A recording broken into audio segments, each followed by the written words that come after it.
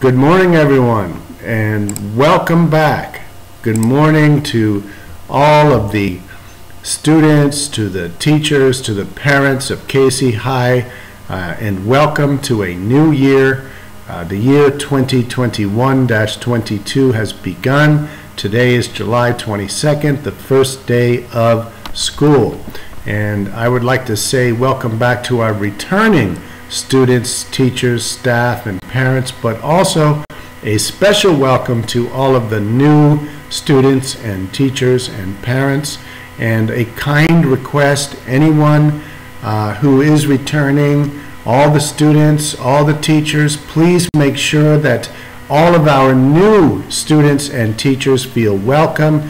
Reach out to them, introduce yourself, make them feel welcome. Tell them a little bit about yourselves and about KC and how we do learning at KC High, and make sure that everybody is really comfortable and safe and happy to be part of the KC community.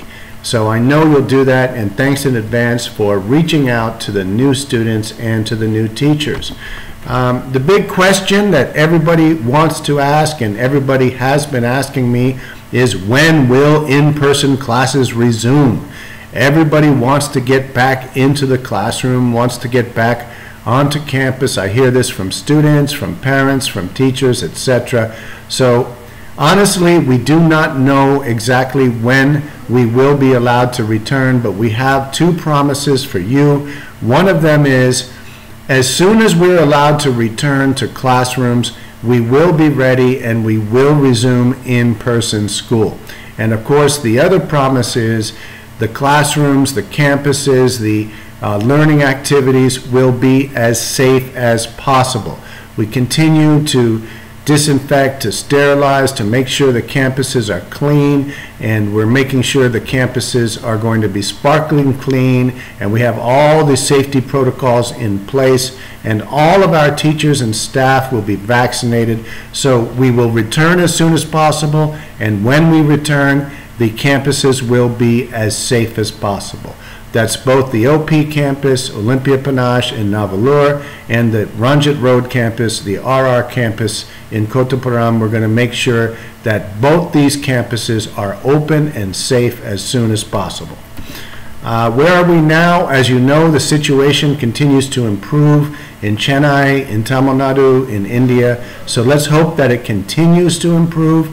As of now, we're hoping that we can bring teachers back to work in August, and maybe students will be ready to return in September. Of course, that can change. Perhaps it will be earlier, perhaps it will be later. We have to wait for the government authorities to tell us that we can resume in-person schooling. We are monitoring the situation closely, but as you know, the situation changes week by week. Let's hope it continues to improve and we'll be back to school before too long. Remember, safety first. We as a school community want to make sure that our school is safe, so we ask everybody in the school community to remember the 3 W's. Wash your hands frequently, and if you need to go out, remember to wear a mask and to watch your distance. That means keeping 2 meters away from everybody. Try to limit your outgoings, limit your outings into public to as few as possible, to only what is necessary, and be safe when you have to go out. We encourage all adults to get vaccinated. All of our teachers and staff are getting vaccinated. We would like everybody in the school community to be vaccinated as soon as possible, and as I've said already, teachers and staff will be vaccinated before they meet students. A few tips about what we're doing, this blended learning program that we developed and designed last year. What is blended learning? Remember, blended learning means it's a blend or a combination of both online learning and offline learning. It's also a combination of synchronous classes when we all meet together and asynchronous learning activities when students and learners do independent learning activities that have been designed by the teachers. So the model is basically this: you come together for your synchronous online classes, You participate, you ask questions, you listen to the teachers, and you learn about what you're supposed to be doing during the offline and asynchronous activities.